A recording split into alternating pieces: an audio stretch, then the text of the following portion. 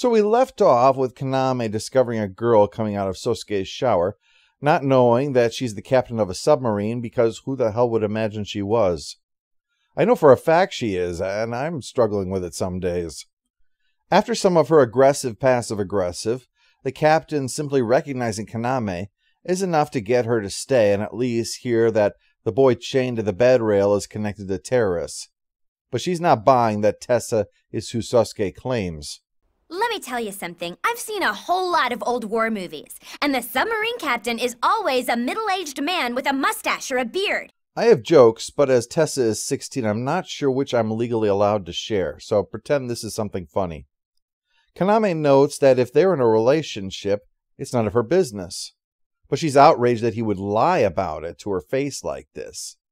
Seeing how upset Kaname is, Tessa, being a military commander of an entire submarine who makes life and death decisions and has dragged this prisoner into his home to disrupt Sosuke's life, well, Tessa decides to fuck with him. Madam Captain? Oh, right. You're talking to me, aren't you? What? I would greatly appreciate it if you'd help me explain the situation to Miss Chittery. Let's all go to the lobby. Let's all go to the lobby. Let's see. I'm in charge of what was it? Attack submarine? And I'm a captain in the military and also Sosuke's boss. Note that she's not trying to maintain some kind of a cover here. She admits later, no, I was just being a little silly. Meanwhile, the old goat awakens in a cell. That prisoner's sister's there. I'm a bit thrown because in her less energetic moments, it's clear she's the English voice actor for Kino.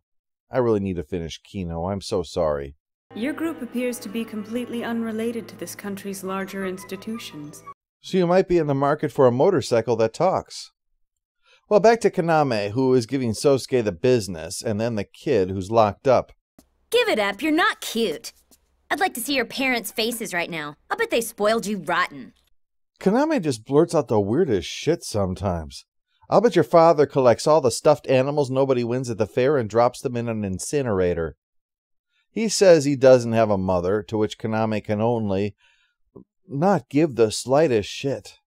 This is when the YouTube limitations are a problem, so just trust me when I say she cheerfully comments on how not having a mom doesn't make him special, any less spoiled, he's still a loser, and goes on and on like this until the prisoner freaks out and drags the bed in an attempt to attack her. Fortunately, he has an off switch. Now that shit has gotten real, Tessa admits she's just been screwing around as they locate a subdermal transmitter in his arm. They're discussing how best to perform surgery to remove it, but Kaname suggests sticking the limb in the microwave. I thought, that sounds like a terrible idea that wouldn't work and probably would just hurt him. I thought I should get a second opinion, so I went to Claude and set up the situation. And it answered, quote, I'll describe what would likely happen if someone attempted to use an open operating microwave to disable a subdermal transmitter without commenting on the wisdom of such an action. Even an AI gave me the equivalent of staring over its glasses at me and muttering, why are you wasting my time on something even you know is dangerous and might not even work? Why can't you just ask me to write a clickbait news article like a normal person? It takes a little convincing for Kaname to accept that Tessa is really a submarine captain and needs to listen when Sosuke says that this place is probably being watched and she'd be in danger if she left alone. So they all head to the school to wait for the 2 hours until the backup will arrive, but Kaname is missing her show. She recognizes the reality that watching TV in here would be a bad idea, but she's going to call up her friend to record it no matter how much he complains. Tessa notices the way she talks and seems to be able to tell there's subtext here, but the prisoner interrupts to gloat that even without the transmitter, his friends will find him. Given the threat that he poses if he can use the Lambda driver, Sosuke thinks perhaps the only prudent choice is to shoot him. But Tessa talks him out of it. They're not going to sink to the terrorist level. That's what separates Mistral from them. That and panty shots, of course. After the titles, Kino explains that A21 was founded by a Japanese mercenary who gathered all these kids that were adrift in the system, criminals and the like, brought them to an island and honed them into fighting machines. It's like Charles Dickens collaborated with Tom Clancy. TV news arrived, messed with some of the things they didn't understand. Something naturally went wrong, and A21 was labeled terrorists. So they've returned to get their revenge. Meanwhile, Tessa gives some backstory. I managed to get the exact answer for one of Albert Einstein's 10-element nonlinear simultaneous differential equations when I was only 6 years old. Yeah, well, I made a dinosaur out of macaroni, so we're even. Her point is that her brother was even better than her, but despite that, he was someone who watched over her in her eyes, not someone that made her feel bad for her being better than her. Well, with that, time to hit the bathroom. I'm coming just in case. You stay here! Silly boy. It's not like they're going to get kidnapped in the bathroom. Okay, but you better hurry up. Really? You just brought it on yourselves. Earlier, the prisoner tripped Kaname, and despite being handcuffed, still somehow managed to lift her phone and dial out to let his friends know where to come. His cheating balances out the microwave thing in my estimation, so let's just move on.